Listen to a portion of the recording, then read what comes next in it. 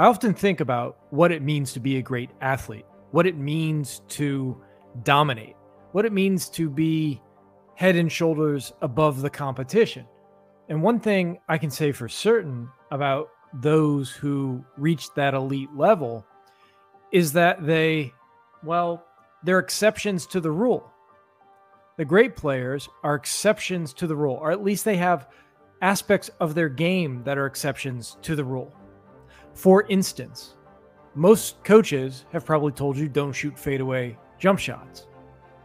But then you watch Michael Jordan and Kobe, and what do? They shoot fadeaway jump shots all the time. For most players, even in the NBA, a fadeaway is a bad shot. It's not a great shot. It's a rule that most people have to follow. So if you can hone your game, hone aspects of your game to where a coach or whoever starts to see nobody else shoot fadeaways, but you can. You're an exception to the rule. Steph Curry, most coaches would tell you, at least when I was growing up, don't shoot from that far away. Steph Curry became an exception to the rule. And all great players become exceptions to the rule. That's what they do. Don't shoot running floaters in the lane. Don't shoot a sky hook.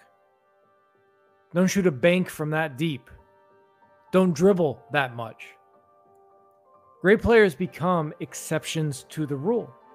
And they get there through a lot of hard work, being willing to risk being bad for a while, missing shots for a while.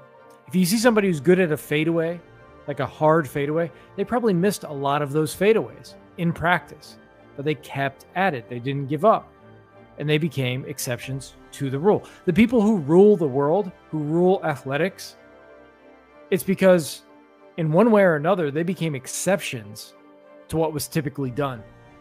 Oddly, those who are exceptions to the rules end up making the rules, or at least they become the rulers.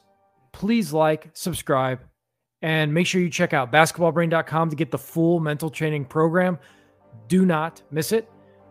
And check out boingvert.com to increase your vertical jump. Talk to you guys later. Peace.